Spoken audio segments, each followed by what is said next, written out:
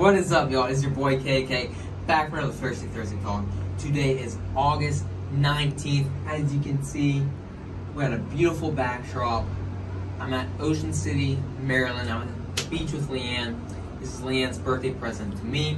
I want to say thank you to our host for letting us do this for a couple nights, so thank you. Today I'm going to talk about being a go-getter. But y'all, check out this beach theme. I got the Ran sunglasses, the Salty Crew hat. We got this awesome swimming trunks. We got the Miller Lite fanny pack with the beer. And look, I've already done Miller Lite as a taste test before.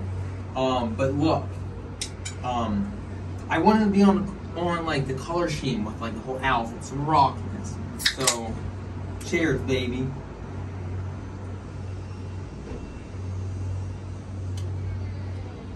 This Miller Lite, honestly, it tastes a lot better than I remember. So you know what? Awesome beach beer. Okay, so yeah, let me just talk about being a go-getter. Okay, let me apply this to my real life. Okay, so back when I worked for Amazon and that company was relocating, I had to find another job, right?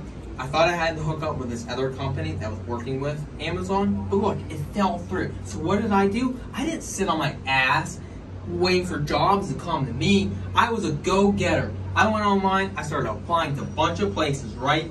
And bam, I got the job with this new company I've been with. Tomorrow marks 5 months that I've worked there. And I just want to say that you gotta be a go-getter about something, like, and not only that, but like, you can apply this to other aspects of your life, okay? And it's okay, like, yeah, I know you're gonna have, there's gonna be times in your life where there's gonna be other factors that are involved. I understand that. But like, at the end of the day, and maybe use like the 3A acronym that I made up myself. I mean, maybe it was made up before, I don't know. But like, you gotta acknowledge it, you gotta accept it, and then you gotta adapt. So like, this applied this week with work. I had 2 really heavy days, Tuesday and Wednesday. I had a lot of stops, I had a lot of pickups, very time-sensitive urgency. Well, your boy KK rocked it out and I got done at a decent time. So all I'm saying is, if you want something in life, you gotta dig down and go get it. Cheers, y'all.